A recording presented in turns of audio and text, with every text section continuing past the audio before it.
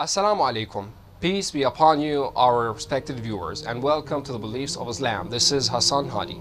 In today's episode, we will talk of miracles as evidence of prophetic claims. Now, logically accepting any proclamation fundamentally requires proof. The connection between the proclamation and the proof must be so reliable that the confidence is the reliability of the proclamation is indissoluble from the evidence provided. A prophet proclaims a representation from Allah the Exalted. There is no way of proving this proclamation except from the confirmation from Allah the Almighty.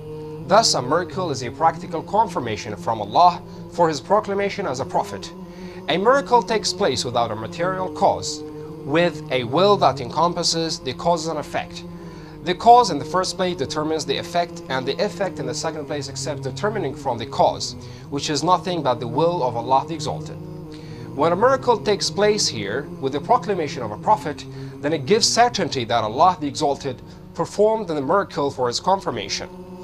The best definition now which we can give for a miracle is that which exists out with the productive capacity of human beings. When someone proclaimed to be a prophet, and it was rationally possible to confirm this, if he showed a miracle, it would be a convincing proof to verify his claim. However, if he was not truthful, then the occurrence of a miracle from him would be verification of a liar and a reason for misleading the people. Allah is far too exalted to act by authenticating a liar and misleading the people.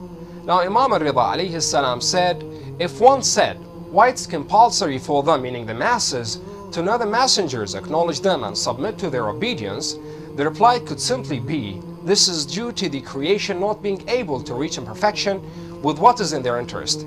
The Creator is higher than can be seen. Now, due to their weakness and incapability, the creation cannot perceive Him. Thus, it was a must that the infallible messenger be in between Him and His creation to convey to them His commands regarding what to do and what not to do.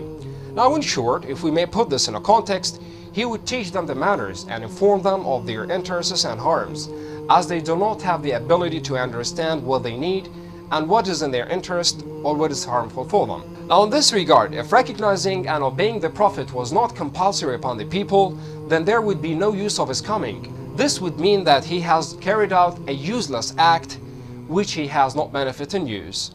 This is not the attribute of all-wise who made firm everything. This is for today. Until we meet next episode, thank you very much indeed, and Assalamu alaikum wa rahmatullahi wa barakatuh.